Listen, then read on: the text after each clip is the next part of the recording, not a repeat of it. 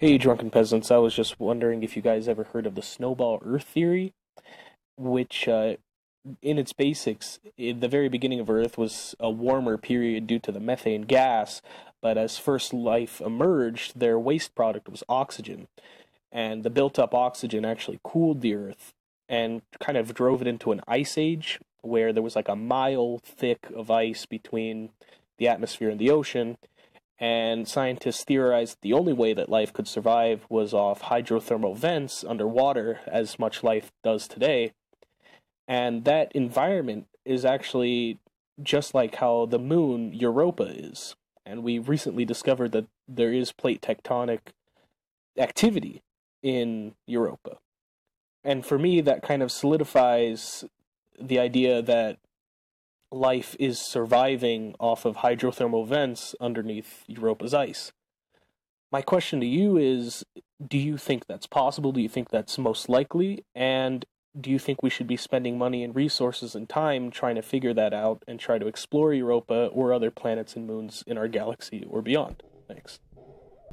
Well, I think that as beings who have been, I don't know, either blessed or cursed, depending on your point of view, with consciousness and the ability to even understand this information on any level, I think that it should be our duty and objective to try to unravel the mysteries of the cosmos and try to understand reality and try to see, what's out there. If we, I don't understand the point of view that we need to be isolated from, some people, they just don't have any intellectual curiosity. They don't have any interest in exploring. They don't really have any interest in discovering new knowledge because they only ask, well, how does this help me? But we've seen that learning new things has been of tremendous benefit to the human species. All of the convenience of modernity that we kind of take for granted as something that just exists for us was really hard fought by, not just scientific minds, but philosophical minds and artistic minds and people who challenged, the status quo, people who fucking cared about new information, people who cared about creating new things or discovering new things. Of course we should explore this. Of course we should try to see if there's life forms feeding off the thermal vents of Europa.